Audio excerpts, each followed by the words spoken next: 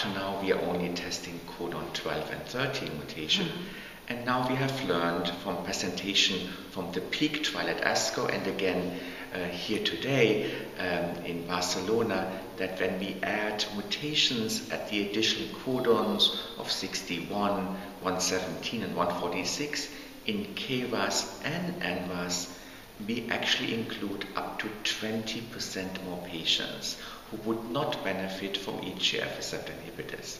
Now, these are early data from retrospective analysis from the PEAK trial, so I don't think we can say these are validated data. But we are hoping that these extended RAS testing will be applied in the FIRE3 trial as well as the 8045 trial to validate these findings. If validated, this will dramatically impact how we screen patients with metastatic colon cancer for an extended RAS testing. I think this is moving into the right direction by selecting patients who benefit more from EGFR receptor inhibitors.